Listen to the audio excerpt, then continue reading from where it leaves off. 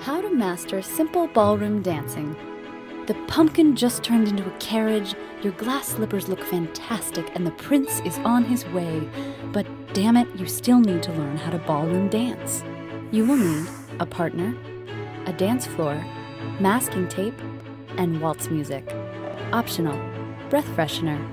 Step 1. While belly dancing and ballet can be done solo, ballroom dancing is always done in pairs. Ask a friend to help you out. Step 2.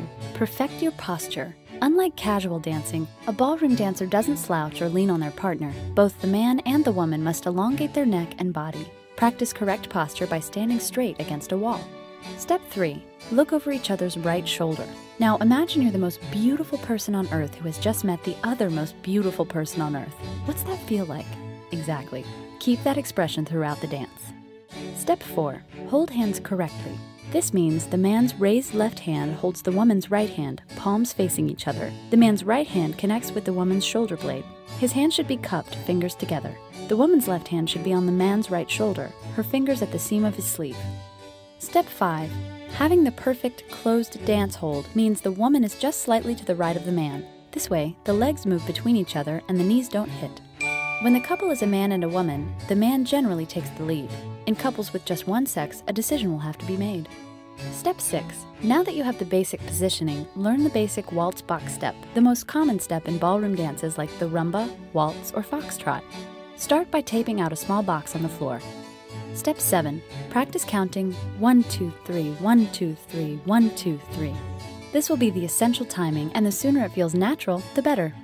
Step 8. Practice alone making a box with your feet. To make the first half of the box, step forward with your left foot, which is 1, and slide your right foot to meet it, and then step to the right, 2.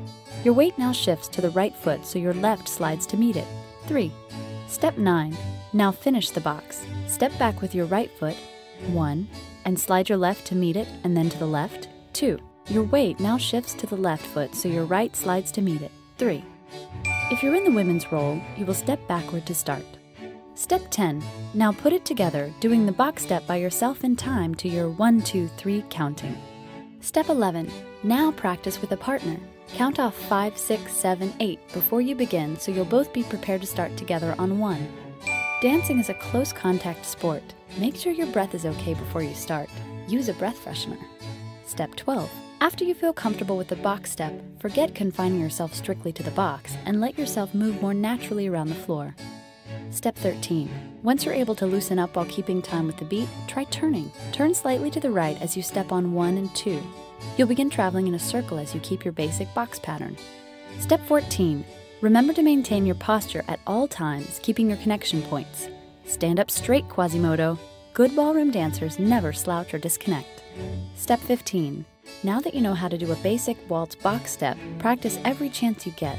This is just the beginning. Get out there and dance, dance, dance.